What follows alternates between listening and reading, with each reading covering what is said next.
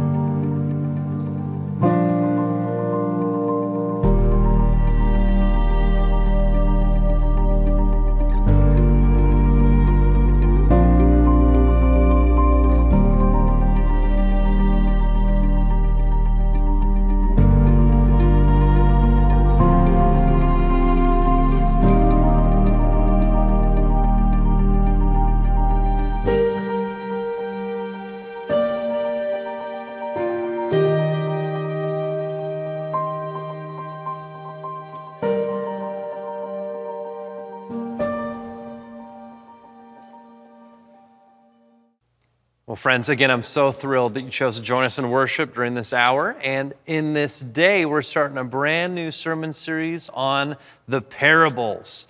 In this Lent season that leads up to Easter, we have an opportunity to go to God's Word, specifically the teachings of Jesus, to grow in our understanding of who God is, of who God calls us to be. Now, some of you perhaps are familiar with Lent.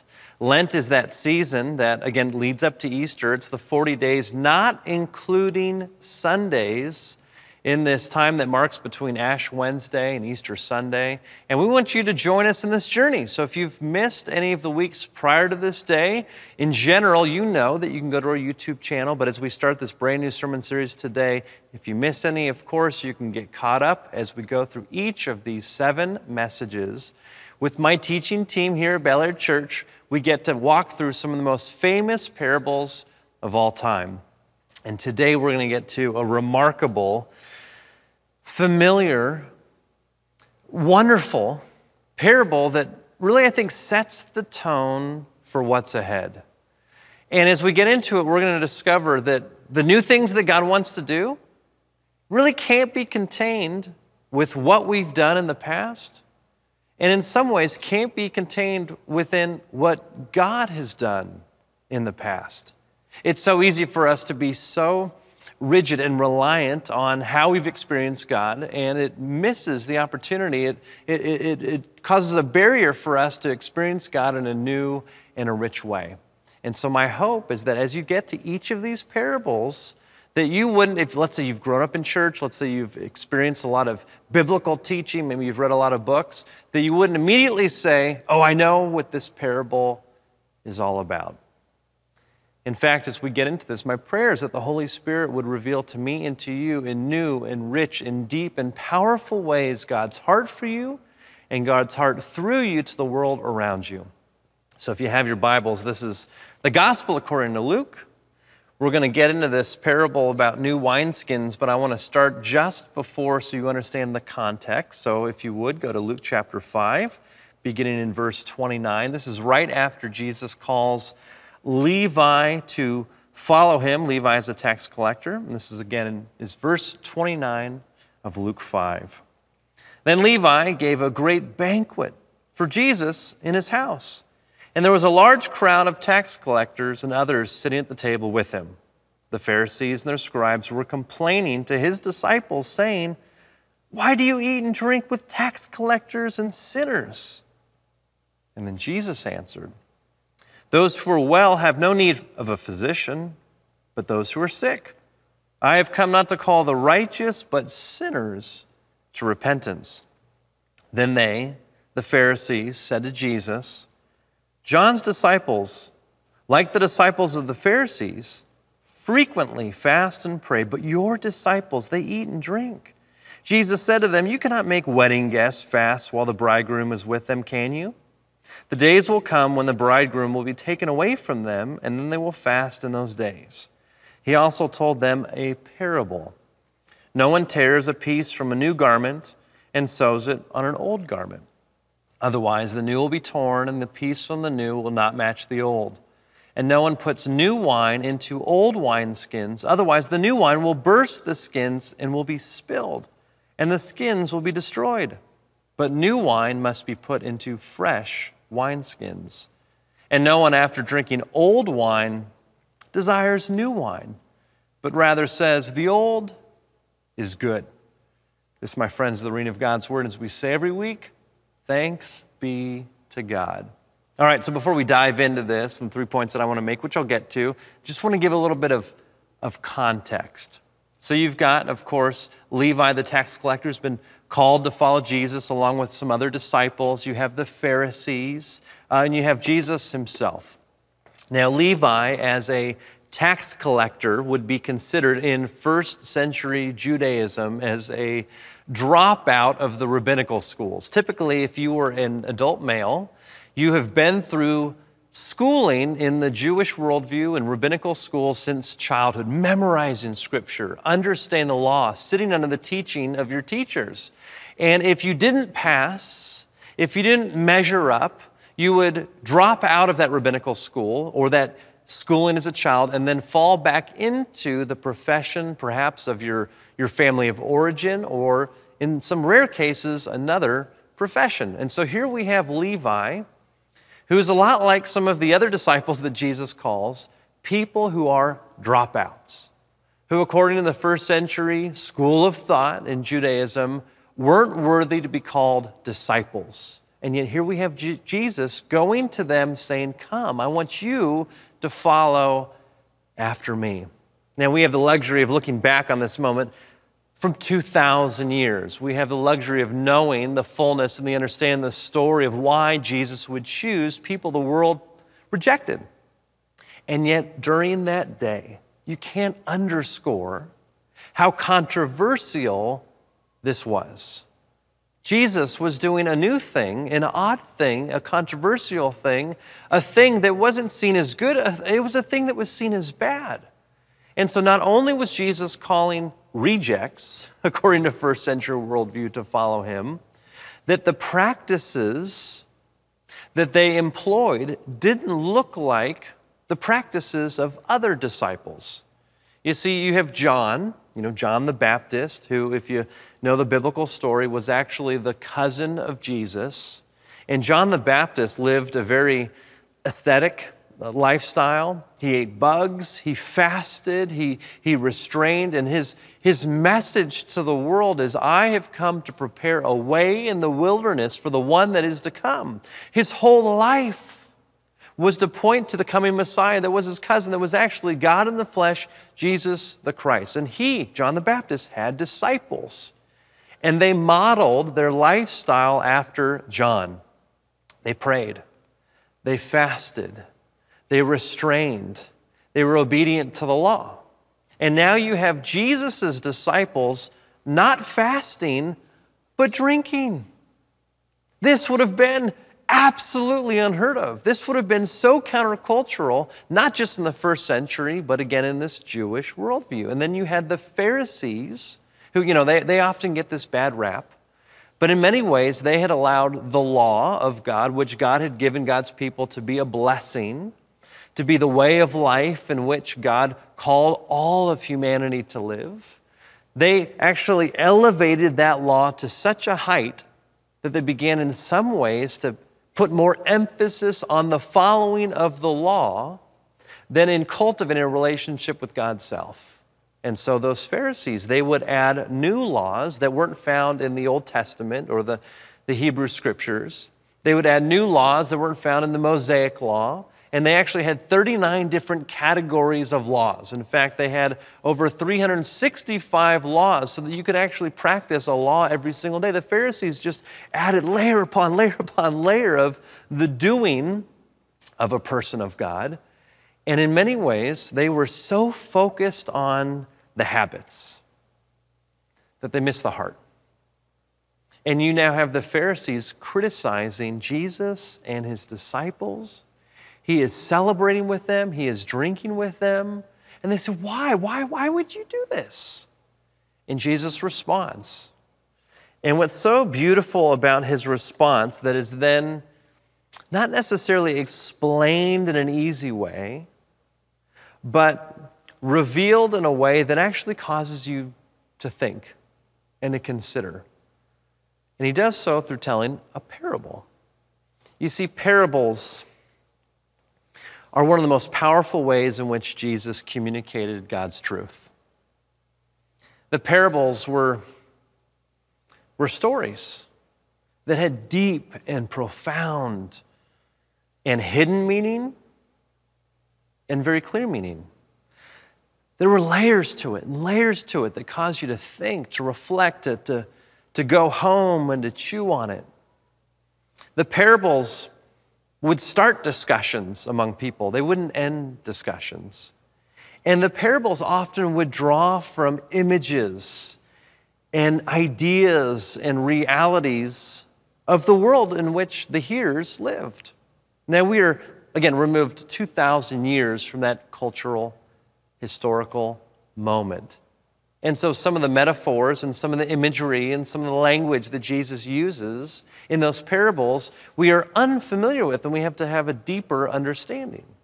So again, before we get to this parable of new wineskins and new wine and old wineskins, again, just to take a look that Jesus, again, in verse 35, he gives the full response, but he says in verse 34, Jesus said to them, "You cannot make wedding guests fast while the bridegroom is with them, can you?" You see, fasting, all throughout the Hebrew Scriptures, and even today, has to do with a sense of all is not right in me, and all is not right in the world. There is an acknowledgement, there is a dissonance between what could be and what is. And all throughout the Hebrew Scriptures, fasting played a very important role to remind God's people that all is not as it should be. Again, to understand this, you have to go all the way back to the beginning of the Bible in Genesis 1 and Genesis 2, where we see that God created all things to live in harmony with one another, with creation, with themselves, and with God. There was beauty, and there was delight, and there was joy, and there was celebration. There was no division. There was no hatred. There was no heartache.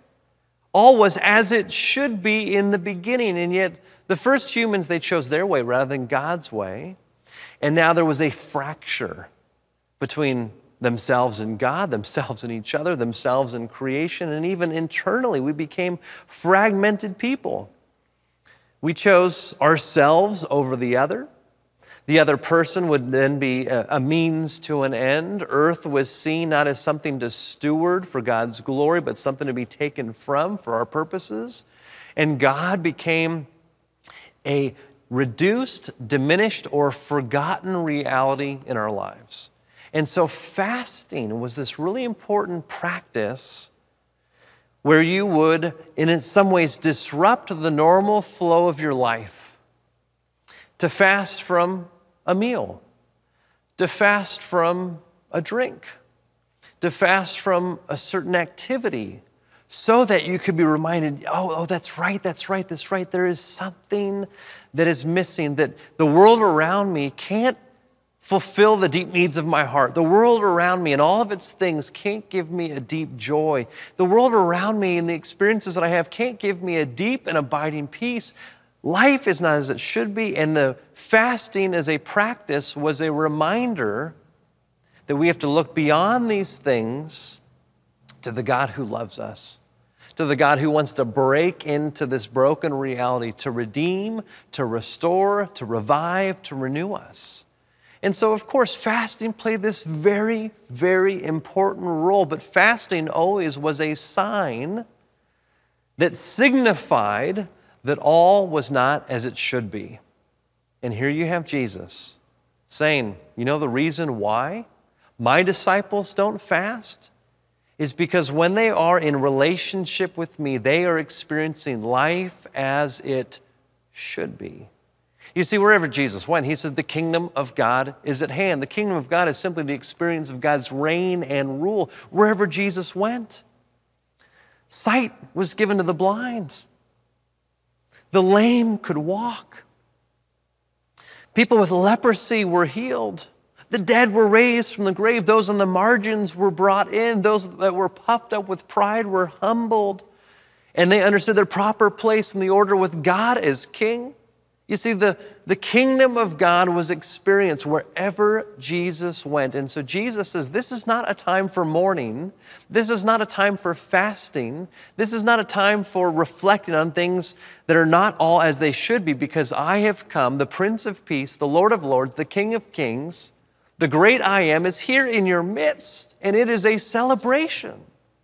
And the imagery that Jesus used was that he was the bridegroom, and God's people were the bride. There was this festival joy. There was this celebration. And in that culture, in first century culture, there was no greater drink that was used and paired with celebrations, especially weddings, than there was of wine. It's no coincidence. It's no accident. It's not something that Jesus stumbled upon, that his first miracle was performed at a wedding. It was the mark of a new era, of a new season, of a new reality. And it gave a foreshadow, a picture ultimately to the future sacrifice that Jesus would have on the cross. And it's, again, no coincidence that here we have Jesus talking about new wine and old wines. What is this all about? Now, my aunt has been a winemaker long before I was born. She was one of the first female winemakers to graduate from UC Davis here in California. And so over the years, I've learned a bit about winemaking from her. And what's so fascinating about wine, and it's always been true, is that it is a fermented drink. It actually requires yeast that feeds off of the fermentable and the unfermentable sugars that are found, again, from the big process of crushing those grapes. And it's the yeast that feeds off of the sugar, and it produces two things. It produces alcohol, but it also produces byproducts such as carbon dioxide. And there is this release. There is this expansion that happens during the fermenting process. And if you ferment wine in a closed container, pressure begins to build up. And we're familiar, of course, with different winemaking techniques that are in the modern world, but you've got to know that in the first century, in the ancient world, that they would continue the fermentation process in things called wineskins. And these wineskins were actually things that you could carry and that you could drink from. And it was this piece of often leather.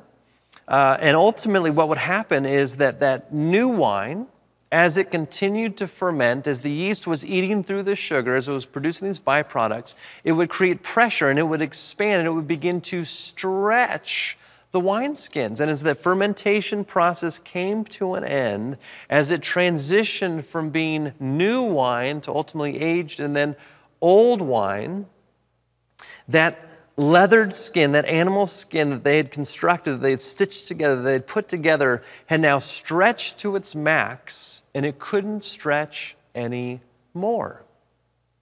And so you would always put new wine in new wineskins because that new wineskin had the ability to stretch. And over time, new wine would become old wine in old wineskins. And Jesus is saying something that they understood, everybody understood in the first century, that's removed from us today.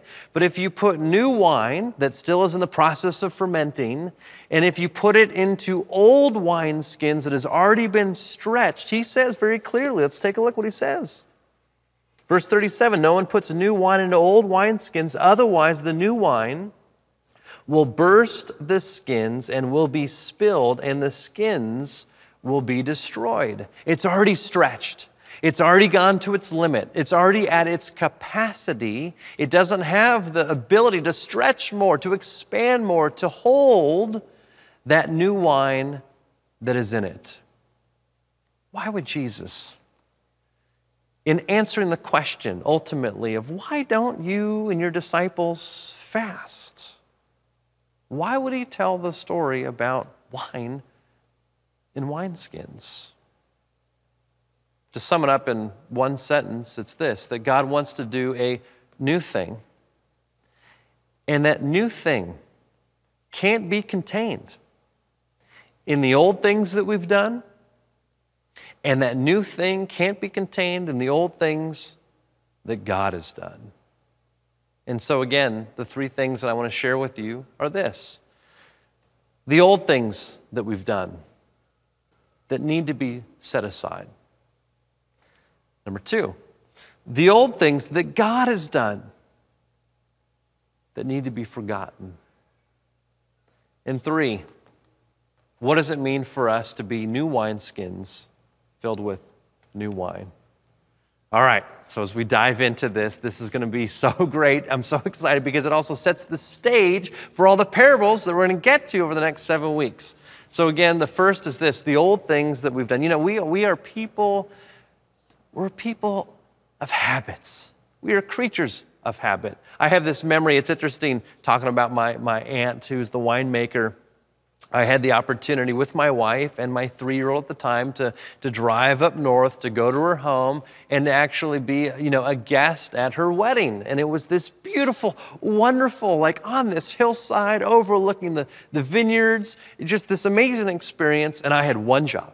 I had one job the entire time, and it was to make my son, Judah, a peanut butter and jelly sandwich, and to carry that because we knew that through the reception, he was going to get hungry, or through the ceremony, he was going to get hungry long before we got to the reception. So I had that one job of making the PB&J back at the room to carry it with me in my backpack and to feed it because my wife, she was doing all these other things, helping out with all these other things, and so that was my one job. And so, with pride, I make that PB&J. I cut off the crusts because I know he doesn't like crust. I'm making it perfect. I got one job, right? I cut it, and it is perfect because I know he likes it cut, and I put it in a Ziploc bag. I squeeze the air out to keep it nice and moist. Don't want to dry it up for my 3-year-old son. I pack it up in my backpack. We take it there. We're dressed up. We've got our suits on. He's all dressed up all nice. And I can tell there's this moment where he's starting to get hungry. My wife looks at me. She's like, did you make the PB&J? And I'm like, I got this. And I pull it out, and all of a sudden, he loses it. I mean, he starts screaming in the middle of the wedding ceremony. He loses it. He is screaming. And I'm thinking, what did I just do? What happened? What did he get? Stung by a bee? There must have been something. Was there a scorpion? I mean, what happened? And my wife looks over and she says, oh, you cut it the wrong way.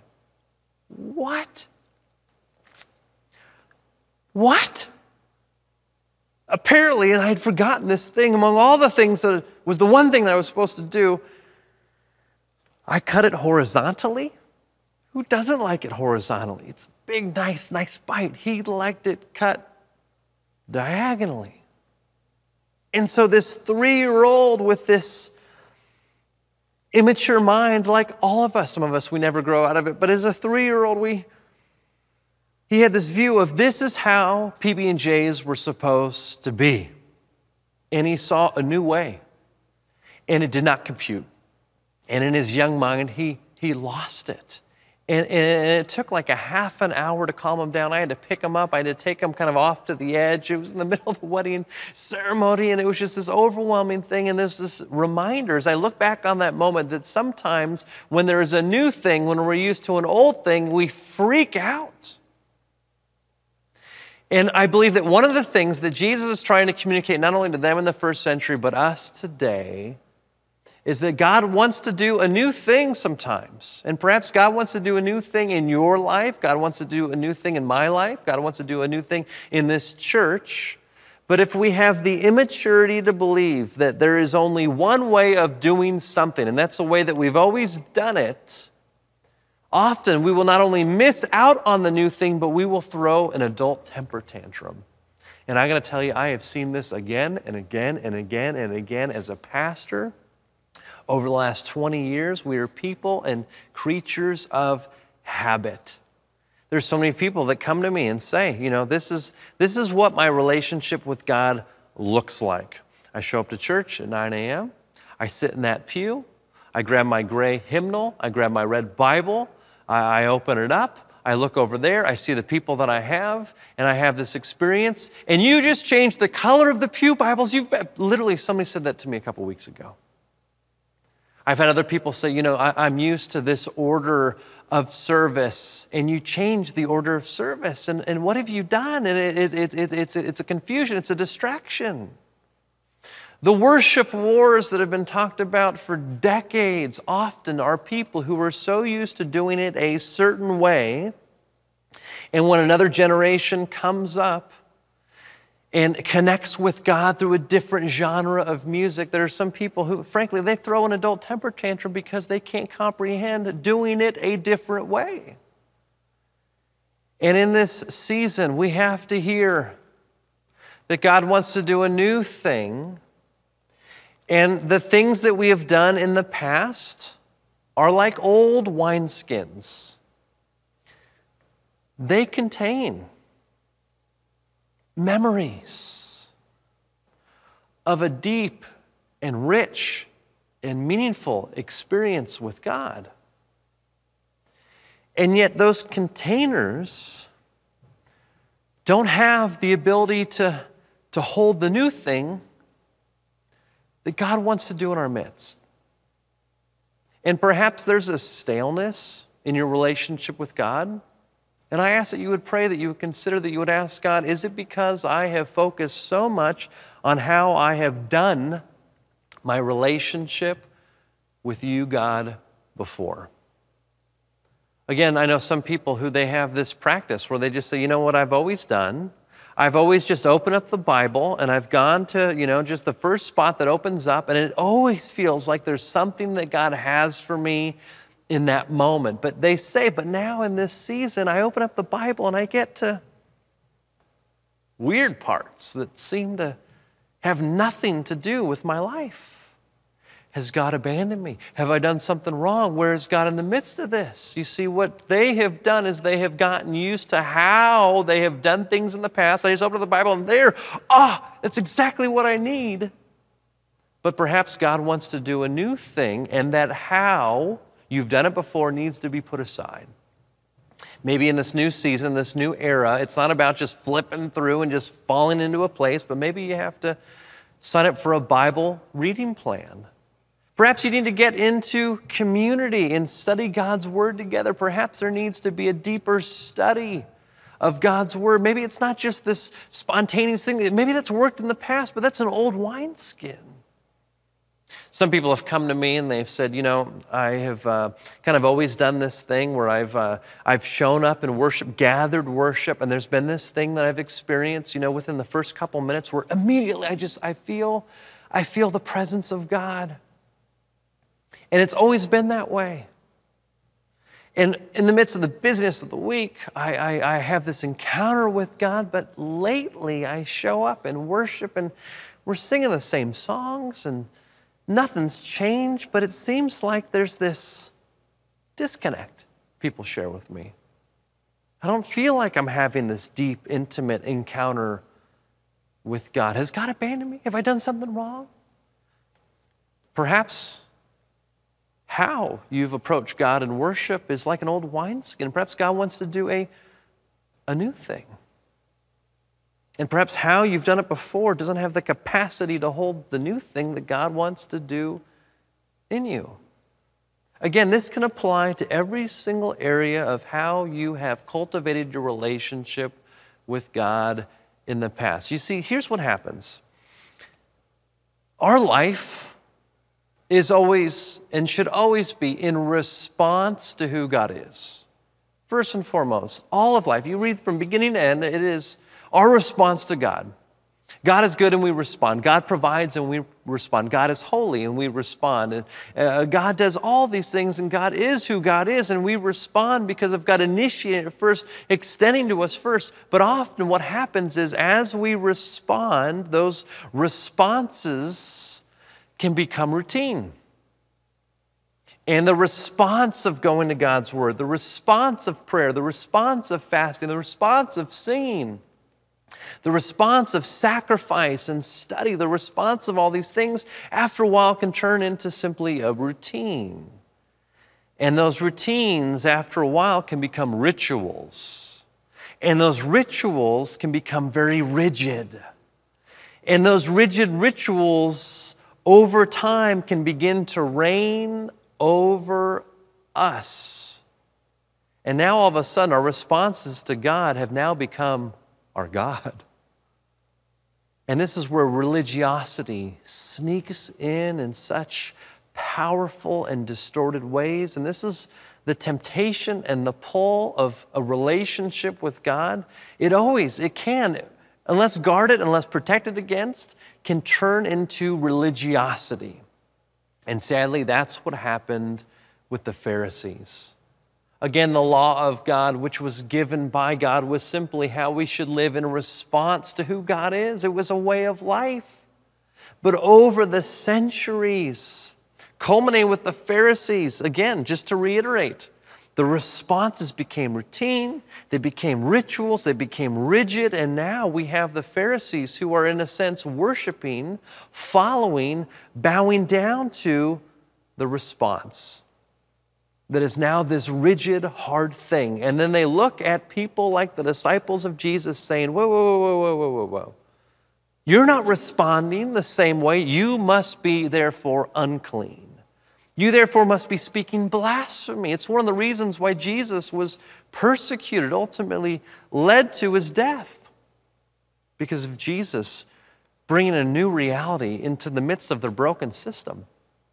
And so in many ways, we have to guard against religiosity. There's nothing that Jesus spoke out more against than religion. Now, that might be odd for you to hear coming from a pastor, but I want nothing to do with religion either.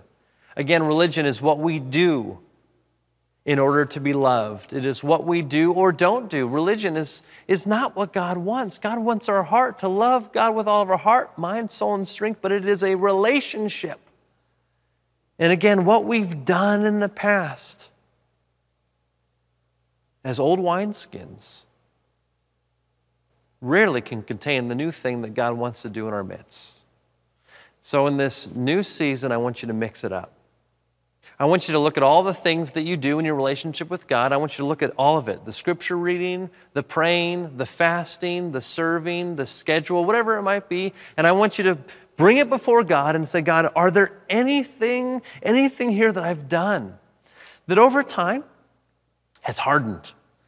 Is there anything that was new and fresh and exciting and dynamic in the past, but over time has just become routine and rigid and ritual that is now something that I serve more than you? Is there anything in this that is an old wineskin that you want me to lay aside? I'm not the Lord of your life. I'm not the Holy Spirit. Only God can do that. So my prayer, my encouragement is you would take the time today to spend with God. To ask God, what are the old wineskins in my life? What have I been doing? Help me to lay it aside through the power of your Spirit so that I can experience a fresh and new movement of you in my life. Now, what's remarkable is that Jesus says this in verse 39, and no one after drinking old wine desires new wine, but says the old is good. He knows human nature because this is the maker of heaven and earth, the creator of our soul. Jesus the Christ, the Son of God, knows our hearts and says that we love comfort. We love what we know. We love our routines. We love the things that we're familiar with. And these things that used to be new, that used to be fresh, that used to be dynamic, after a while become old, they become stale. And our taste buds from our soul all the way to the action of our lives says the old is good. One of the quickest ways you as a follower of Jesus, one of the quickest ways the body of Christ that is the church can begin to die on the vine is when we simply just say the old is good. When we live in safety, when we live in comfort, when we follow the familiar, and we miss out on the opportunity to hear Jesus saying, come follow after me. I want you to step out in faith. I want you to try this new thing. I want you to love this person that you've never loved before. I want you to move throughout this life in a new way, in a dynamic way, in a rich way, where I'm Lord, where I'm your Savior, where I'm your Prince of Peace. Lay aside these things and follow the good. See, this is what's so remarkable, is that all of this talk isn't sin. This isn't God's enemy. This is sometimes the good in our life becoming something that guards us from and prevents us from a relationship with God because we just rely on the old. We've got to lay that aside. Those old wineskins we've got to put away. But again, it's not just what we've done that can be old wineskins. It's also what God has done in the past that can become old wineskins. Now, I want you to take a look at this passage. Some of you are like, what's he about to say here? Well, Isaiah 43 is just one of many passages in which God's people, namely prophets, are reminding God's people of what they have done and who God has done and God's faithfulness. And you've heard me say before, one of my favorite words in Scripture in the Hebrew language is zakar. It's the word remember. The word remember is so frequently found in Scripture. It outnumbers the word believe 5 times to 1. It outnumbers the word trust 2 to 1. And it seems like all throughout Scripture, there's something that happens when God's people fail to remember who God is, the life that God calls them into, that when we forget, the wheels fall off the wagon. We begin to adopt other worldviews. We can forget God's faithfulness. We can rely on ourselves. We can distort the view of one another. And again, when we forget, we become fragmented. We become dismembered. And the only way God can put us back together is if we remember. And we do that when we gather together, when we tell stories of what God has done, when we go to God's Word, when we spend time in worship, when we spend time in intimate prayer. We're reminded of God's faithfulness, of who God is, of God's character, what God calls us to. And yet, what I want to tell you in this moment is that sometimes you have to forget. Now, I know some of you've been listening to me preach for years. You're like, well, did I hear that correctly? All you do is talk about remember. Now you're telling me to forget? Forget what? Forget sin? No, I'm telling you to sometimes forget what God has done in the past. Why would I say that? Take a look at Isaiah 43. This really humbling and profound section starts with the prophet Isaiah reminding the nation of Israel of who God is and what God has done. But then moves into a section where he says, yes, and forget what God has done, because God is about to do a new thing. You know, it reminds me, and I'll get to this in a moment, it reminds me of how I've heard that people who learn an instrument and they learn scales, let's say on the piano or the guitar, they learn keys, they learn chord progressions, they learn all the different foundational realities of playing an instrument. But as they grow, as they build upon that foundation, as they have this solid body of muscle memory on the keys, on the strings, whatever it might be, that often as they mature, as they advance, their teacher will tell them, now I want you to forget everything because we're going to move to a new level, a deeper level, where it can't be so stiff, it can't be so rigid. And so as you move into advanced like jazz, it can't be rigid and perfect. You have to sit back in the pocket a bit. You've got to forget what you know about this rigid structure, and you've got to be willing to improvise. But what's interesting is that you're not totally forgetting everything. You still have that foundation underneath the surface, but now there can be this freedom for a new thing to happen that could only happen based upon that foundation from the past. And yet, I've seen athletes, I've seen musicians, I've seen script writers, I've seen authors, I've seen people who are very creative who have to get to this level where they move past and get set free from expounding all the rules and the boundaries that they had before to enter this deeper, richer, more profound way of doing whatever thing it might be. And the same is true in our relationship with God. Take a listen, and if you have those Bibles open, take a look. Again, this is Isaiah 43. I'll read from verse 14 and on. Thus says the Lord, this is through the prophet Isaiah, your Redeemer, the Holy One of Israel. For your sake, I will send to Babylon and break down all the bars, and the shouting of the Chaldeans will be turned to lamentation. He's saying, I will rescue you today. For remember, I am the Lord, your Holy One, the Creator of Israel, your King. Thus says the Lord, I'm the one who makes a way in the sea, a path in the mighty waters, who brings out chariot and horse, army and warrior. They lie down, they cannot rise, they are extinguished, quenched like a wick. Let's pause right there. Prophet Isaiah is a mouthpiece for the maker of heaven and earth right here. God is saying, I'm going to rescue you today. You are being enslaved, you're being oppressed by other nations. I will rescue you today because remember, I have saved you in the past.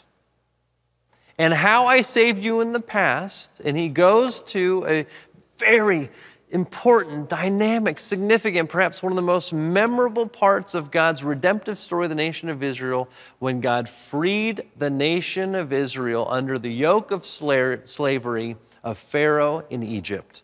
And he tells the story of the Red Sea. So again, go with me back in Scripture.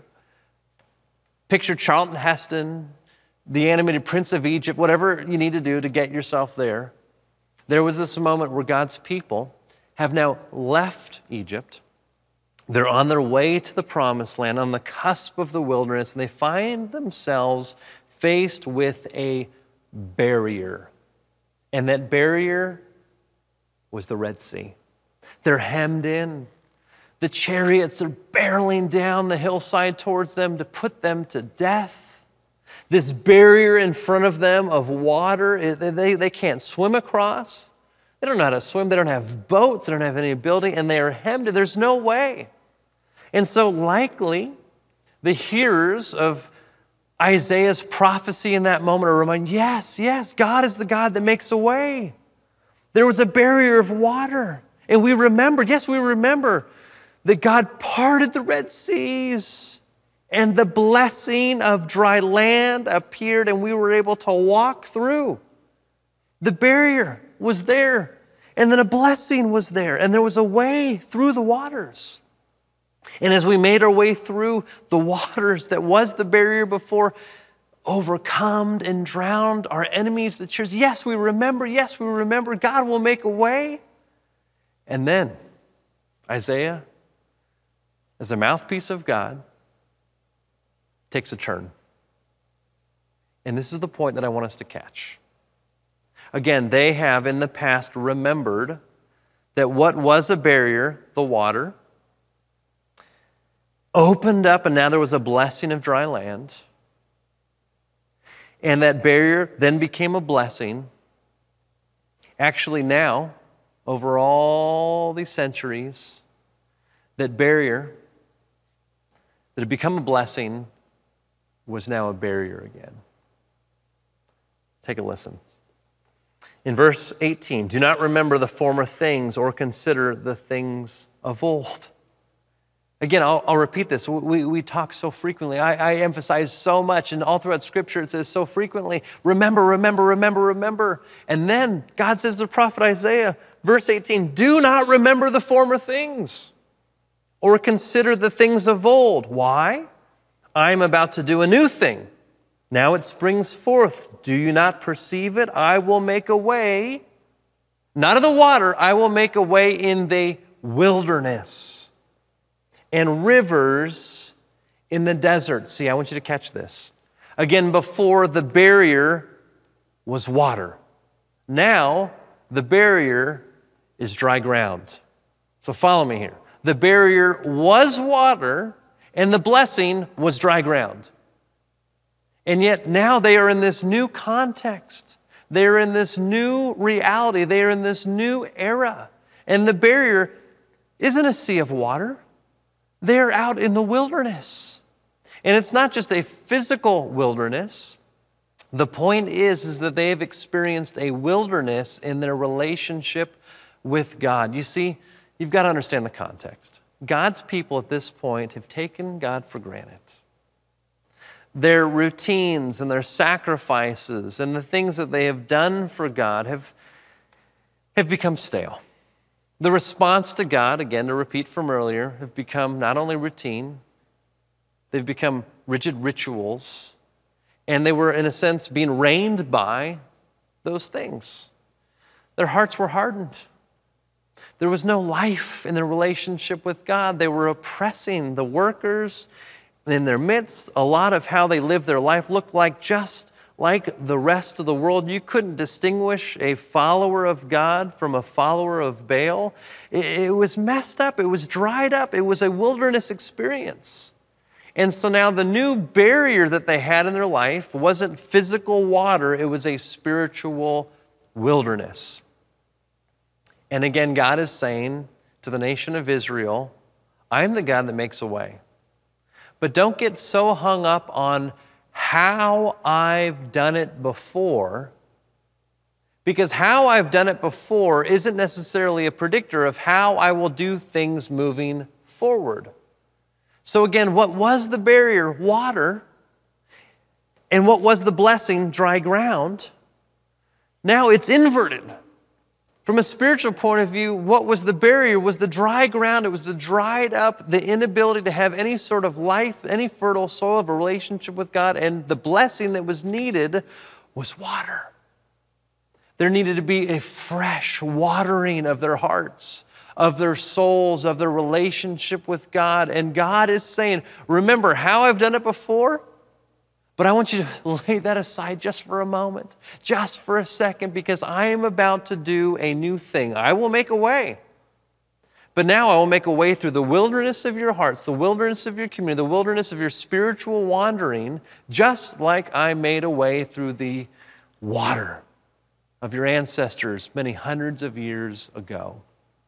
You see, what can often happen, not only for them, is what happens for us, that sometimes the blessings in our life, the things that God has done before in our life, over time, what God has done in our life, our blessings, ultimately over time, can become barriers. You see, God wants a relationship with us. And God wants us to have a relationship with God.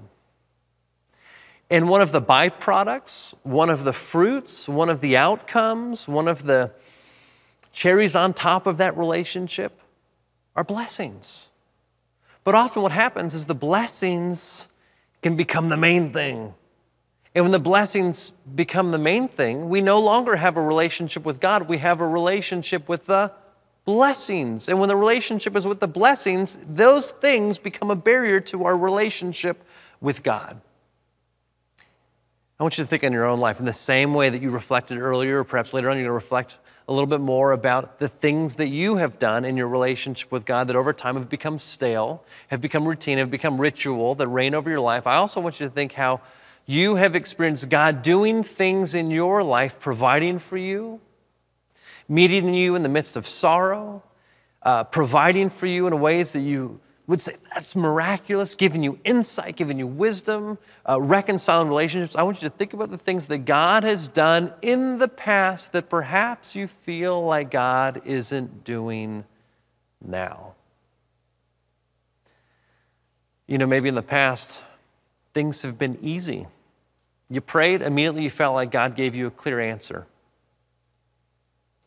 And what God has done perhaps in the past is give you a very quick, a very clear answer to your prayers of discernment, of wisdom. But perhaps now in this new season, there isn't that clarity.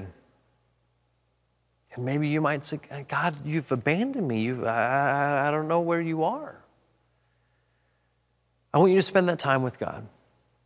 And I want you to reflect on before God and say, God, what are the things that you've done in the past that I'm holding so tight on that I'm actually holding on to those things more than I'm holding on to you? And I want you to ask that God would give you the power to lay those old wineskins aside so that you could be open to God doing a new thing. Perhaps God meeting you in the midst of a season where it doesn't seem clear and you simply just have to step out in faith. Where you've always had health and you feel like God has always given you great health, and now maybe in this new season you're going to experience God's power in your weakness of this new cancer diagnosis. Again, these old wineskins, whether it's what we've done or what God has done, cannot hold, cannot contain the new wine of which that God is going to do. And this leads very quickly to the third and final point. New wine needs to be in new wineskins. And the beautiful picture that is given to us in Scripture is that when you put your faith and trust in Jesus Christ, you become a new creation in Christ. You become a new vessel. You become a new wineskin that can contain, that has the capacity to hold all that God wants to do in you. And so some of you, you've never put your faith and trust in Jesus Christ. I want you to know today that you can say yes to Jesus as your Lord and your Savior. You can receive Him by faith. Even if you've lived a life of religiosity, you can begin that relationship today. And you, Scripture says, become a new creation. In a sense, a new wineskin so that God can do this new thing in you of healing, of transformation, of reconciliation through you to the world. But also, if you've been following Jesus for many decades, there is a process of the Holy Spirit where God wants to revive and renew you daily. And this is where we can be reminded of that we are new in Christ. That we don't have to hold on to the old, The former things have passed, but we can be open to, ready for the new thing that God wants to do in and through us. So friends, as we start this brand new sermon series, for the next few weeks, I want you to be open to the new thing that God wants to do in your life. Through Christ, you are a new creation. The old is gone, the new has come. Thanks be to God. Let's pray. Jesus, we thank you for your love. We thank you for your goodness. We thank you, Jesus, that you want to do new things in our life. New insights, new callings, new blessings. May we not hold on to the old, because that can't contain all that you want to do that is new. May we be open now and forevermore. In Jesus' mighty, matchless name we pray. Amen. Well, as we continue in worship, one of the ways in which we worship God is through the gifts of our tithes and our offerings.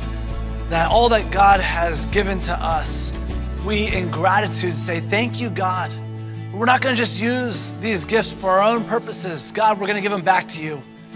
We want you to use this resource for your purposes. That we as a church are called to be the church at work.